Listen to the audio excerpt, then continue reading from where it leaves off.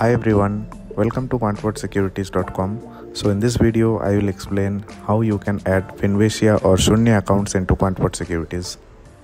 So to add any account, you have to come to account configuration here. So in the account configuration page, you have to select Finvasia. So these are the details that you need to fill in. So for that, you need to open Shoonya and Prism. So I'll open Shoonya here, which is the trading terminal for Finvasia. And also I'll open Prism, which is the back office of the Finvasia.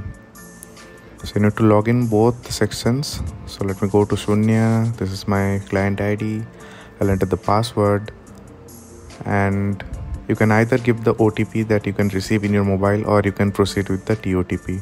So I already have configured the TOTP in Google Authenticator. So I will enter it.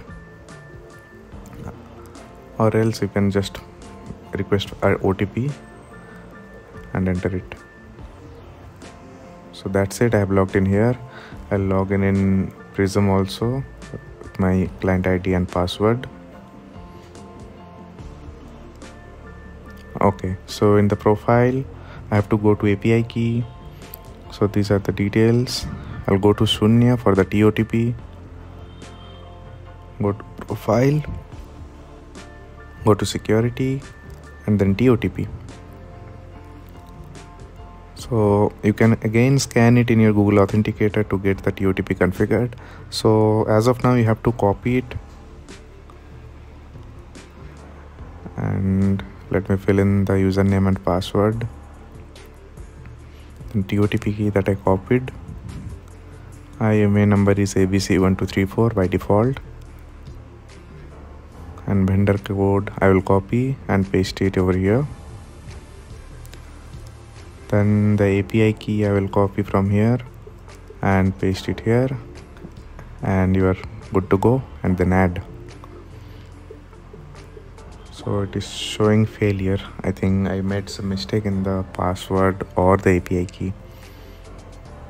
Let me change it. Change the password.